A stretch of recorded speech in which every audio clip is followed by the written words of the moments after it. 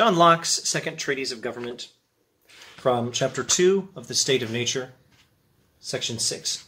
But though this be a state of liberty, yet it is not a state of license. Though man in that state have an uncontrollable liberty to dispose of his person or possessions, yet he has not liberty to destroy himself, or so much as any creature in his possession, but where some nobler use than its bare preservation calls for it.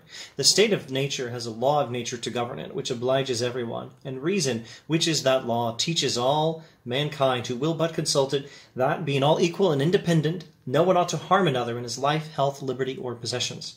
For men, being all the workmanship of one omnipotent and infinitely wise Maker, all the servants of one sovereign Master, sent into the world by his order and about his business, they are his property, whose workmanship they are, made to last during his, not one another's pleasure. And being furnished with like faculties, sharing all in one community of nature, there cannot be supposed any such subordination among us that may authorize us to destroy one another, as if we were made for another's uses, as if we were made for one another's uses, as the inferior ranks of creatures are for ours. Every one, etc., etc., ought he as much as he can to preserve the rest of mankind. This is one of 3 paragraphs in the second treatise of government that captures Locke's meta-ethics beautifully. And the foundation of Locke's ethics is God. God is the source of human rights. Human beings matter because they matter to God.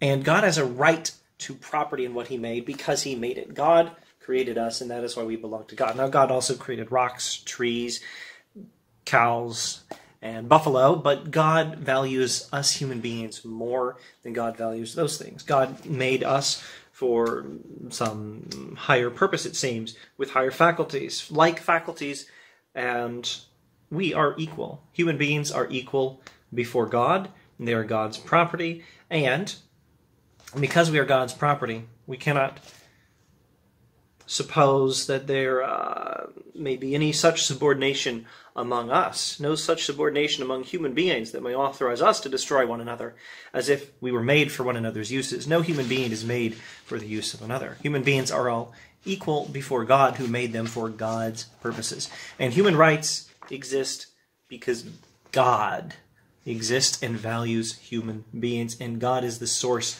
of human rights. And property is grounded in labor. God owns us because God made us. More on labor in the next video.